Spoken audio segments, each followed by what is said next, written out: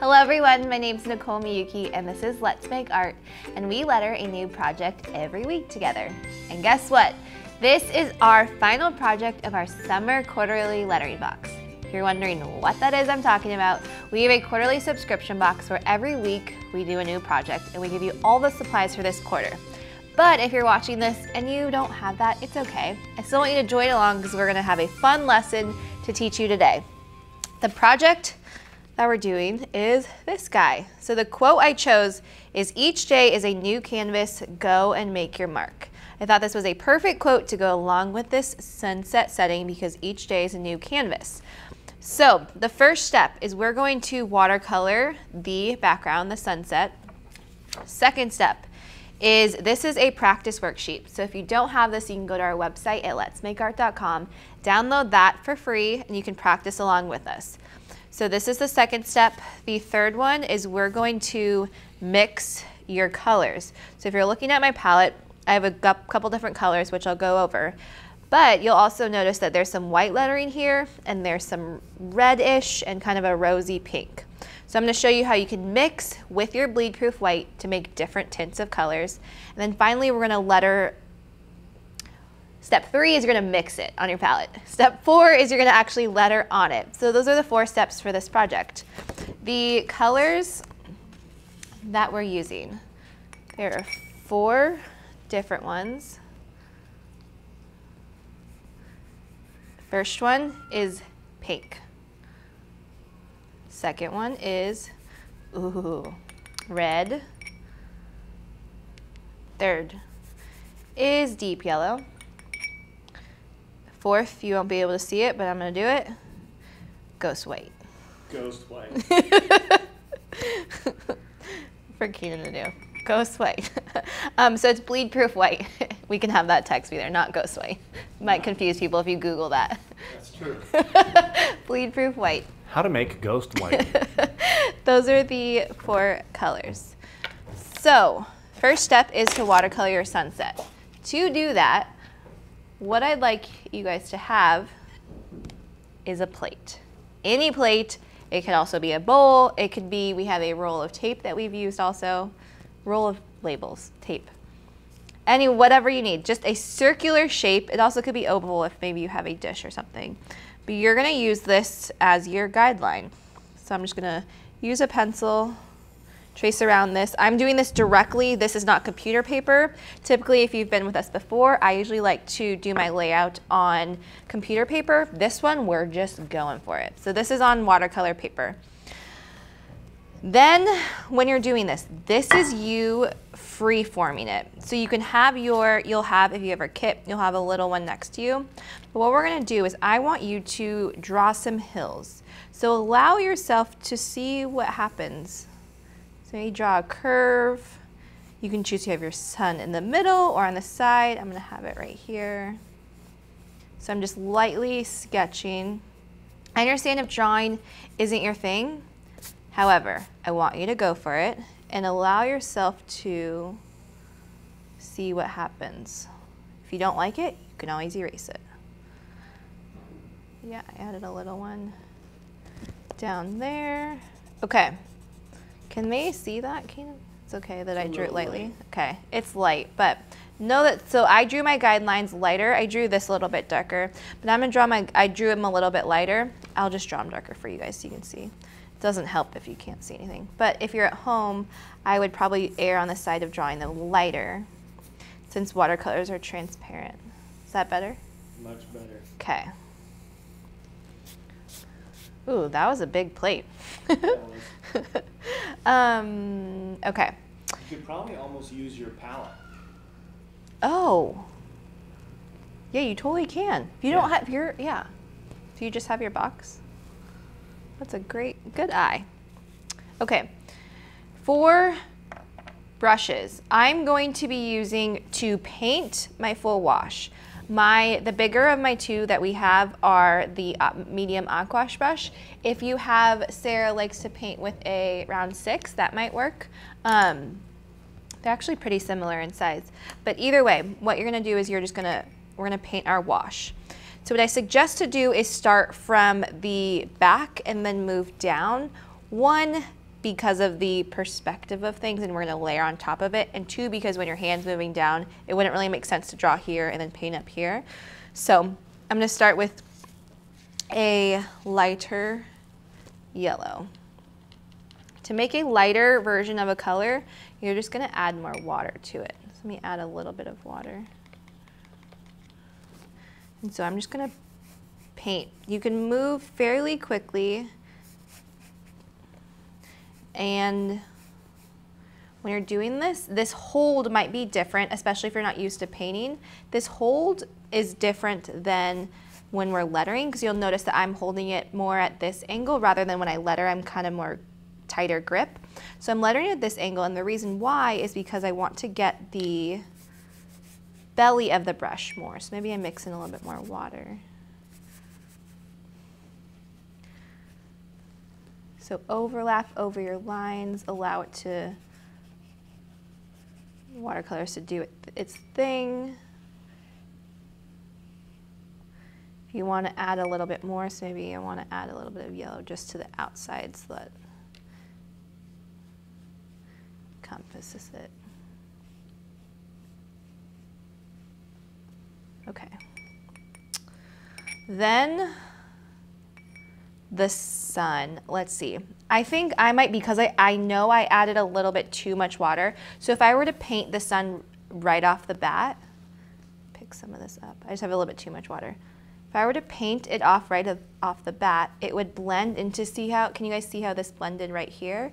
It would do that same thing if I were to do it. And so it just wouldn't have as much of a prominent look. I'm okay with that on my hills, but on my sun, I want it to have a crisp line. So I'm gonna wait to do my sun actually. So I'm gonna do the next ones. You have the opportunity, there's 3 colors that we started with. However, you have the opportunity to mix and make your own colors. So maybe you pick up some colors. So this makes a little bit of orange. So I mixed, this was my pink and my deep yellow. Let's see what that looks like. So that's kind of orangey color. I'm gonna go off script and it's gonna look a little bit different. So each layer of your hills, I just suggest to make a different color.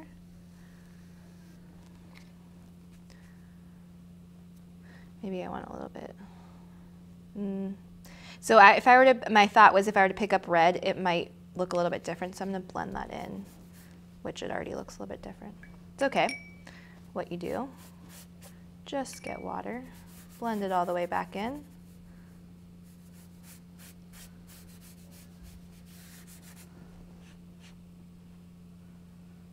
Don't have to be so worried about the lines. It'll all work out in the end.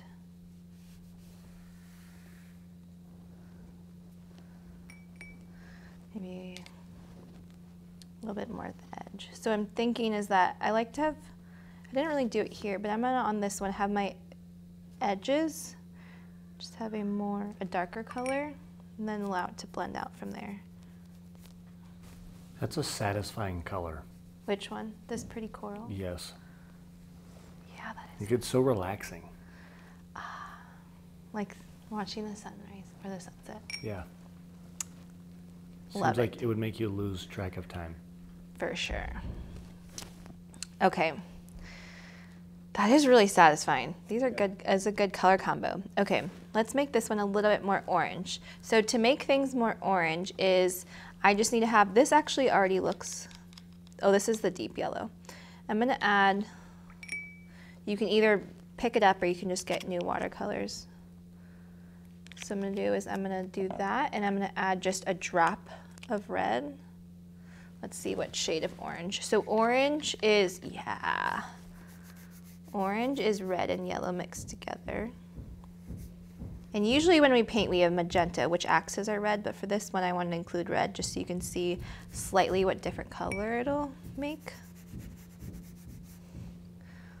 Let's do a little bit more red. So even though this is a new mountain or new hill, I'm just gonna allow it to blend through. And you can see my line through, so that kind of acts as it. If you didn't want it to blend as much as this, let them dry completely in between layers. and that will prevent that from happening. But I'm just gonna keep going for us. Okay, now for this one, what I did was I just wanted to show you can also choose to, if you're looking at this solid of a layer, you can have a solid color, but to allow it to feel, so if we're looking at this, you can kind of see some depth from it. So this is because it's darker up here than it got lighter is here. And this is just a good watercolor technique to learn. So I think I used red for this one as well. So I'm gonna use, maybe let's see what happens if I mix red and a little bit of pink. What happens? Ooh, I want a little bit more red.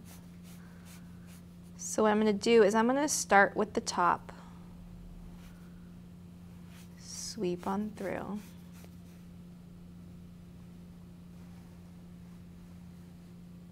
And then from there, maybe I want a little bit darker.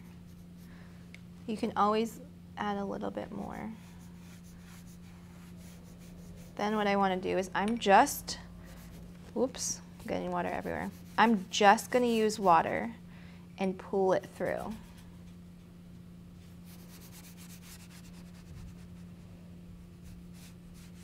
So if you see this line right here, that's because it dried a little bit quickly. So what you can do is just, I call massaging back into it. Just move, kind of wake up that color that might have gotten a little sleepy. Just need to wake it back up. It too found itself relaxing. Good one. Love it. So that got really light. Oh, that is very peaceful though. So what I can do is if you want to make just a tad bit darker, that's very red, see more softer pink, color back over it. I wouldn't go too crazy. So the thing with watercolors is the way the paper is if you move into it, you're just gonna rub into it and you're gonna eventually break the paper. So don't go too crazy, but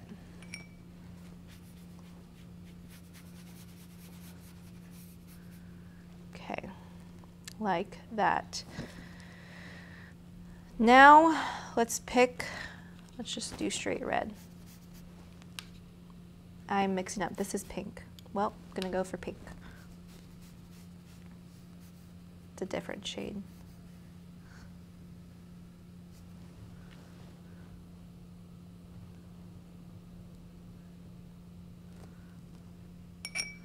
There we go. I forgot I want to add a little bit more to the edges here.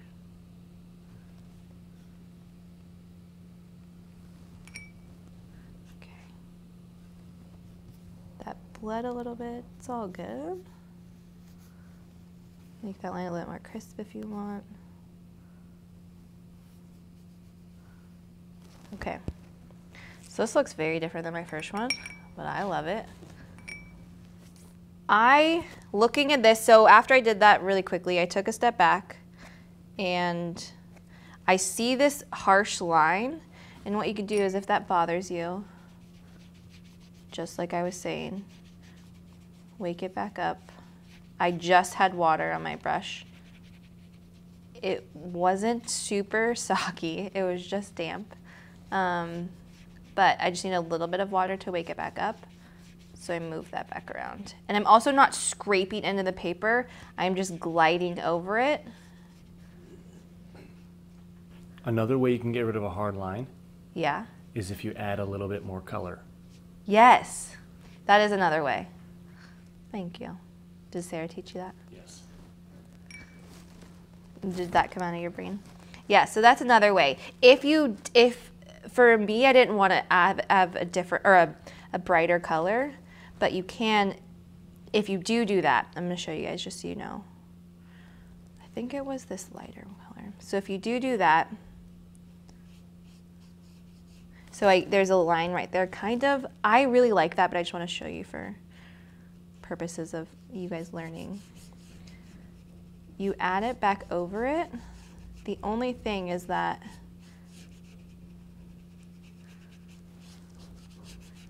that works.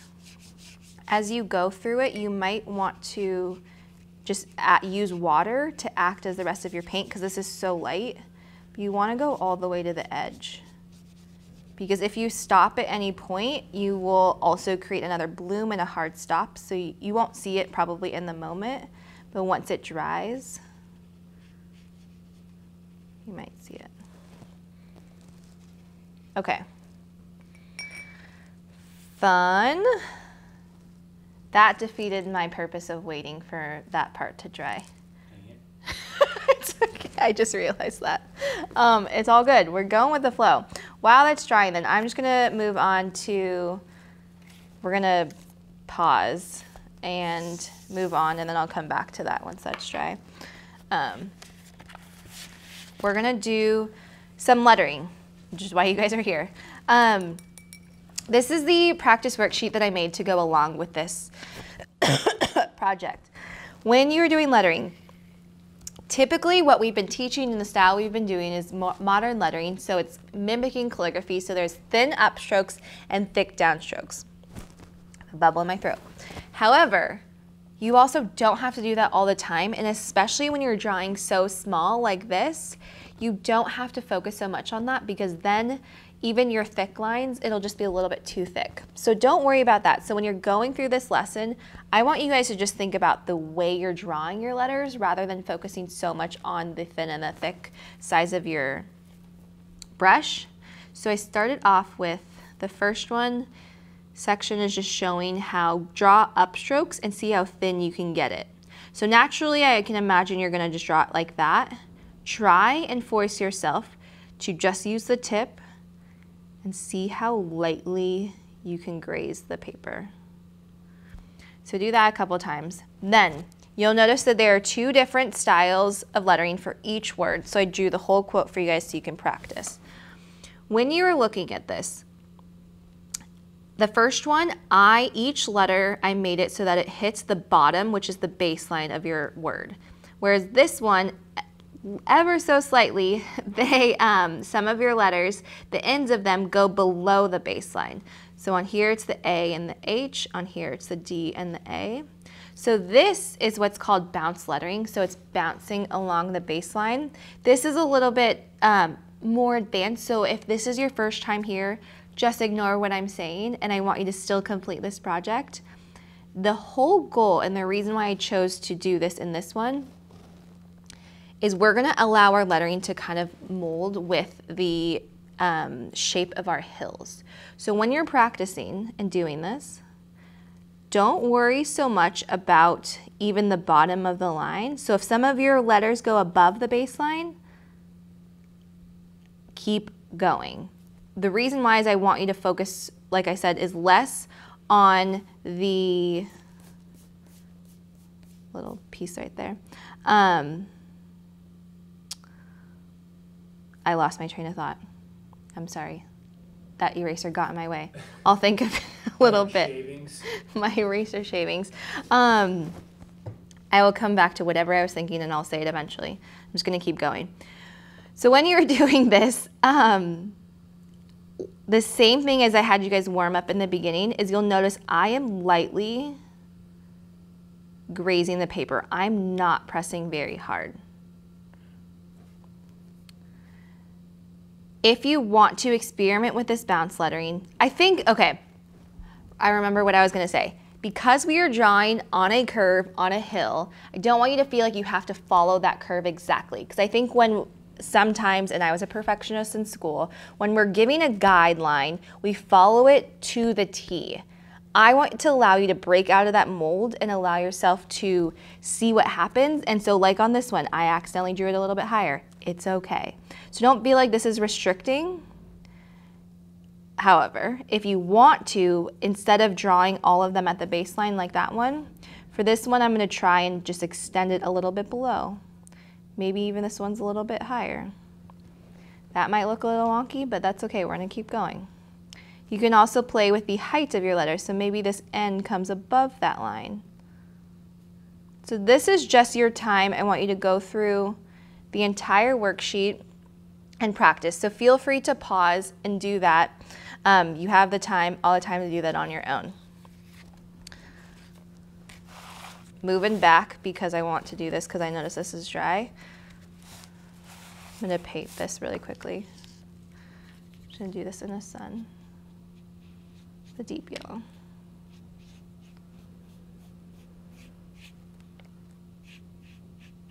You also, I should say that if you want and you're used to lettering with the aquash brush, not the round zero, you 100% can do that through the worksheet. What if you put gold glitter gouache in the sun? Do it. Please. Someone do it, please. That would look really cool. I love how you call it glitter gouache still. This is an old tissue, but I wanted to show is that even this is wet. I'm gonna pick it up a little bit so it has a little highlight. Just felt like doing that, I don't know why. But you can do that if you'd like. Okay, let that dry. We're gonna mix our colors. So when you're looking at this, wow, it is really cool. I just wanna point this out. I was so much looser. I think when I painted this, I was probably by myself. I was just trying to make it perfect, trying to make everything even. And when I was with you guys, I did this pretty fast and it created a completely different look. And it's a lot bigger. But I just wanted to say that it's okay if yours doesn't look exactly like this one or exactly like this one. The big difference is I allowed for more white space to happen. Beauty of watercolors. Okay. That's what we love, you know, just experimenting and trying Yeah. new things, speeds included. How fast we can go. Okay, this is step 4, mixing your colors with bleed proof white. Bleed proof white, did I show this? I don't think I did. This is what will come in your box. If you have our box with us, it's just a little jar. If you see it in our store or on our website, you can get this. This is what it comes in, so it's a bigger glass jar. Bleed proof white is an opaque version of watercolor because there aren't, let me rephrase that. There are white watercolors, especially in pans. If you have a pan set, there are white watercolors. I personally don't use them because it kind of muddies the color. Sarah teaches this and I do it as well. If you want to make a lighter or a white color, you just add more water. However, when we're lettering on top of something that's a darker color, you can't just use water. It would just dilute itself. So we want to have an opaque version, so there's a binding in this white that allows it to stay. So what we're gonna do, so I set this up where I have 3 different wells of my bleed proof white. Again, I just got a little bit out. I like to use the bottom of my brush, get it out. You can see I have gold from another project. But what we're gonna do is I'm gonna leave this one white and then I'm gonna tint these 2. So what I'm gonna do is, this is red. I'm going to just mix in a little bit. Actually, this is too much bleed proof white. I don't even need all this. Ooh. We're gonna make another color. So you really don't need a lot, especially because we're only lettering a few words. I'm gonna mix 3 different colors for us. Okay. You can test this out. Maybe it's on, I'm gonna test it out on here. So,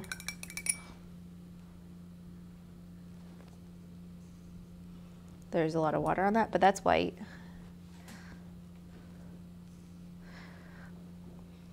I don't know if you guys can tell, but that's like a very tinted, lightly tinted red. So I'm gonna make it a little bit, add a little bit more. That's a fun idea. Mixing colors? Or mixing it with like mixing it with the white. Yeah. I don't know why I wouldn't have thought of that, but I wouldn't have thought of that. I actually discovered this as an accident. And I was like, this is amazing. I don't even know if this is the right thing, what you're supposed to do. I'm teaching you guys this because this was trial and error.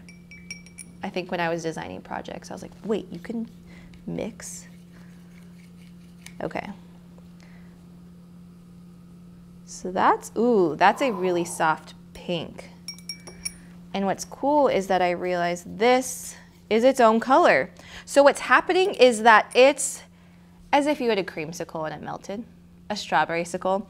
What I mean by that is because, I'm stick still with hungry. me, stick with me, this analogy. The outside of the popsicle is a brighter color, but if it were to mix together, you have the color and you have the white cream.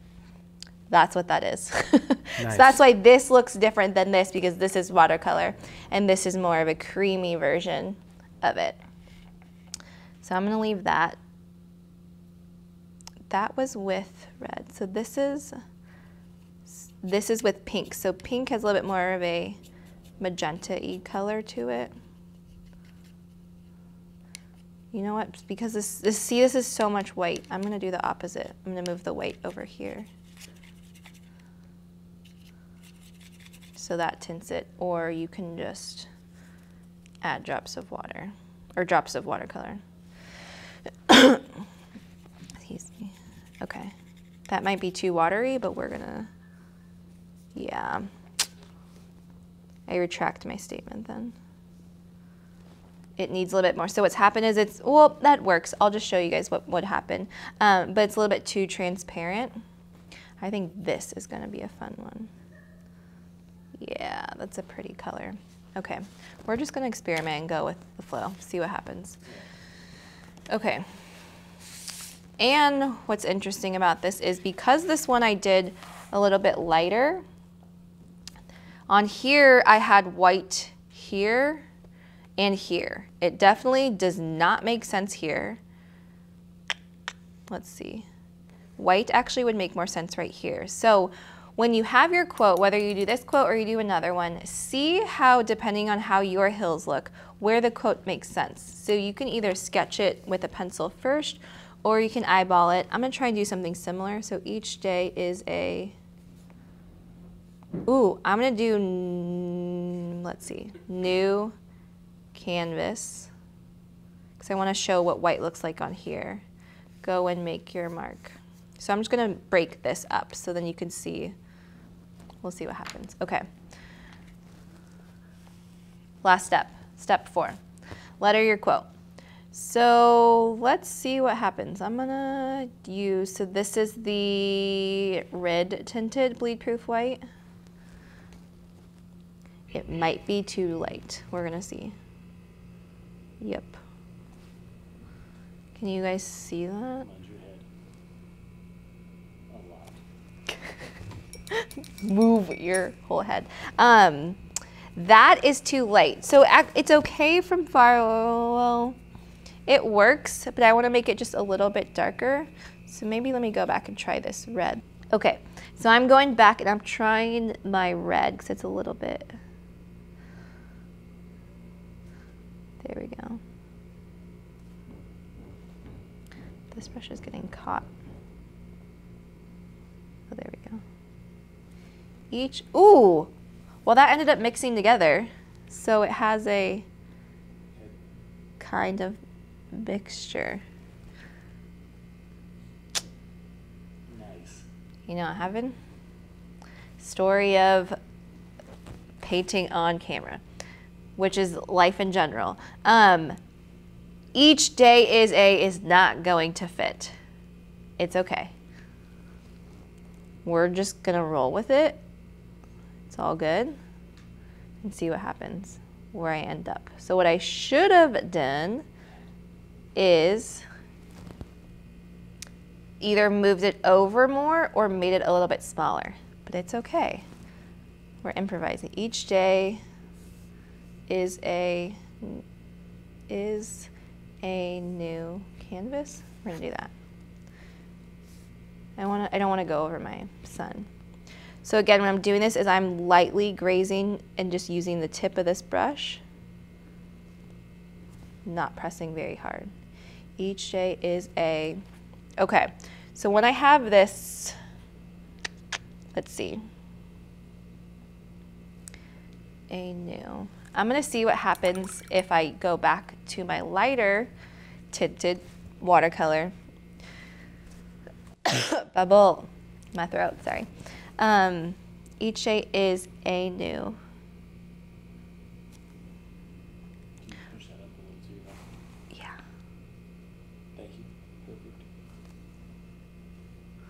Ooh, that's kind of cool. So it's not white, it's pink. Ooh, okay, another tip. If you, can they see my palette? Yes. Okay. What I'm not doing is going like this and then painting, because you guys can see there's that drop right there. What I am doing instead, dipping just the tip and then going. It will probably amaze you how little you actually need to dip the brush into the canvas, into the palette. Trying to multitask. It's hard. Another interesting thing about this is, as this is drying, my A kind of disappeared. Can they see that on camera? They can, the close-up, but it is hard to see. If that bothers you, what you will want to do, the reason why is because this is a little bit, it's a similar color, so maybe I need to move one over where it's a little bit more white. Also, because it was so watered down, the paint is just seeping into the paper rather than sitting on top of it. So that's the unique thing about the bleed proof white, is it's sitting on top of it rather than if I were just to paint watercolors, it would seep into it. That's a little bit better. We'll see what happens when it dries. Each day is a new I'm gonna do canvas. So for the canvas, I'm just gonna use straight white so you guys can see slightly the difference.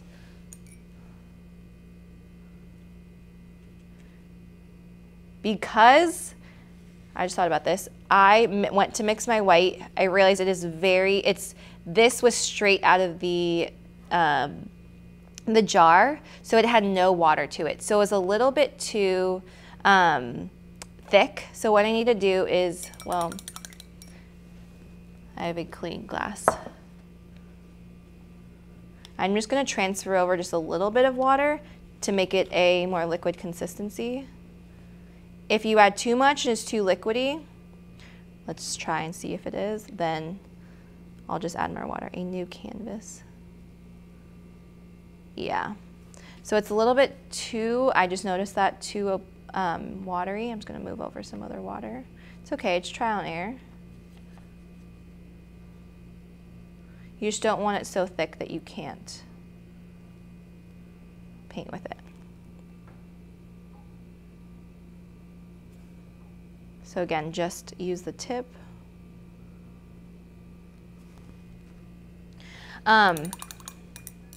Each is a new canvas, go and make. Okay, so for this one, I'm gonna go back. I think we're going to speed through the rest since it's gonna be the same. But I'm gonna go back to my tinted red bleed proof white. The last thing I want to say before we speed up is when you're looking at this, if you notice, and this is what I was saying, why this guideline is great to have to practice in the beginning. This is technically my baseline. However, this A is very high, that C is kind of high, that sits right on it, this goes below it. Doesn't matter. So, when you're doing this on your own, see what happens. Do your thing. I'll meet you at the end. Okay, bye.